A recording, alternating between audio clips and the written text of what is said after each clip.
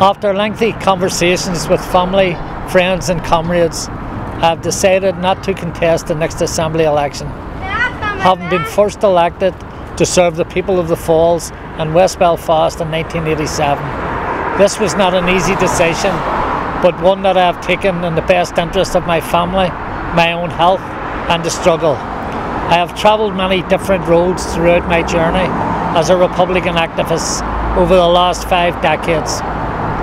From taking on the British military occupation of the Falls, resisting the criminalisation of Republican prisoners as a blanket man in the H-blocks, and an advocate in the US, Canada and in Europe for protesting prisoners through being an elected representative in Belfast City Council and the Assembly, where I prioritised advancing people's quality of life and ensuring our community had access to modern homes, health, sporting and leisure care.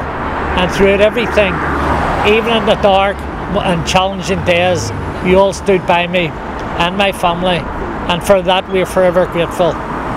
When I first became involved in Republican politics, our community were treated as second-class citizens. We were denied a voice and the most basic of human and democratic rights.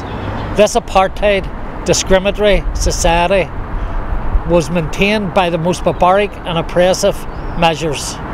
Today, when I reflect back on those dark days and the journey that our struggle has taken, I am left in no doubt whatsoever that huge progress has been made. We are within touching distance of achieving a progressive, modern and united Ireland, and as the saying goes, Republicans don't retire. I will continue to do everything that I can to build this new Ireland and to meet the needs of our community.